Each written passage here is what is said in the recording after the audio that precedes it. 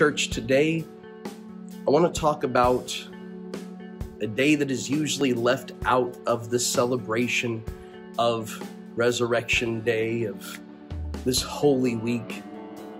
And that's what we usually call Silent Saturday. Silent Saturday is the day between Good Friday and Resurrection Sunday. It's a day where nothing was happening. Jesus was in the tomb, the disciples were afraid, and everything was quiet. What do we do when everything is silent? What do we do when what we were believing for seems to be buried and we're waiting for something to happen? In the silence of Saturday, people usually take two extremes that kill their faith: denial or despair. Denial is the idea that, oh, there's no problems, there's no issues, nothing is going on, I'm okay, you're okay, everything's okay. Despair is everything's done. There's nothing left. It's over. Hebrews 11 gives us an example of meantime faith. When it says Abraham, even when he looked at his body and he did not deny the issue, he saw that he was old. He saw that there was absolutely no way in the natural that he could have a child, yet he believed what God said and said that he would not consider what he already knew his physical senses saw. He said, I decide to consider what God said over what I see. We need meantime faith. We need in-between faith.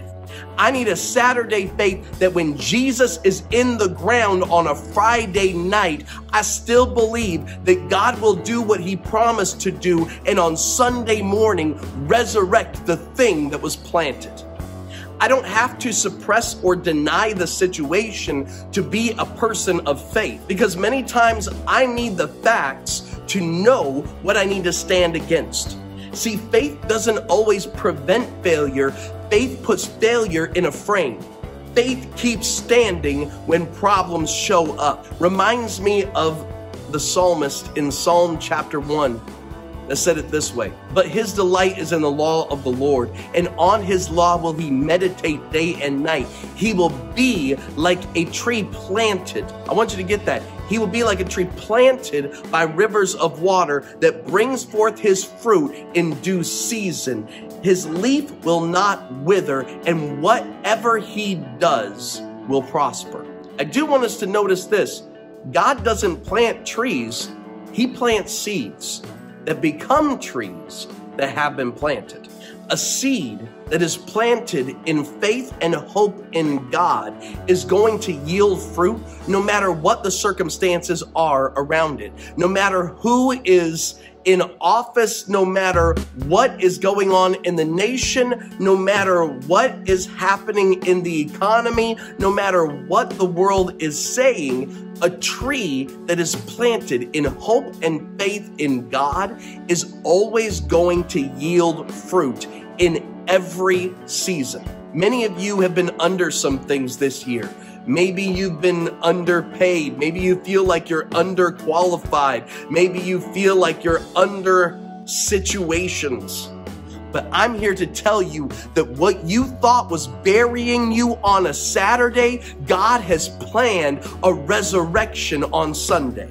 I want you to say out loud, put it in the comments on this video and say, I trust the planter. While you are planted, you just need to trust God that he knows what he is doing. I'm going to stay planted. I'm going to trust God. I'm not buried, I'm planted. And God plans on a resurrection on Sunday. What do you need to plant today in the soil of faith? What do you need to plant to make a decision that I'm going to trust God, that he has resurrection power planned for me? Listen, a seed in your hand is a seed that can't grow. For some of us, there's a financial seed that we want to plant because we believe that God has resurrection power to do something great in our lives. For some of you, it's your talent that you need to plant and say, God, I am going to sow this into the good ground of you and your kingdom, believing that your resurrection power is going to do something amazing with it. What can you plant on a silent Saturday to make a decision that with faith, I am going to stand for the resurrection power of God to show up on a Sunday? God plans to flourish everything in your life. This is the call to increase. But increase can't happen unless seeds are planted. And with everything that God does, there is seed, there's time, and there's harvest. It's at that time period, it's on that silent Saturday that we know increase is happening. It may be below the surface. It may not be something we see right now, but we trust the planter. We trust that God knows what he is doing. We trust that the good ground that we have sown in is going to yield an abundant crop. On this silent Saturday, let's get ourselves prepared to celebrate on Resurrection Sunday. I'll see you tomorrow at 10:30 a.m. at Faith for Life Church.